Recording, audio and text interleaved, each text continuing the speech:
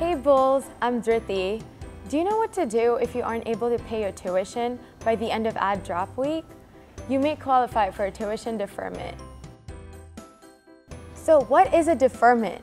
A deferment basically allows you to postpone your tuition payments and prevents your classes from being canceled.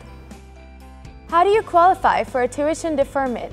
It's easy. All you have to do is have your FAFSA filed at least 10 days before classes begin, be enrolled at least half time in classes, and meet satisfactory academic progress, or be receiving a scholarship. So how do you see if you have any deferments? To view your deferments, log into Oasis, click on Financial Aid, then click on My Requirements, Bookstore Authorizations, and Deferments. At the next screen, you'll be able to see your deferments, if you have any, in the Satisfied Requirements section.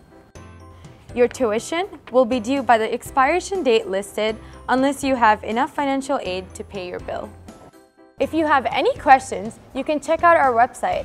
Thanks for watching.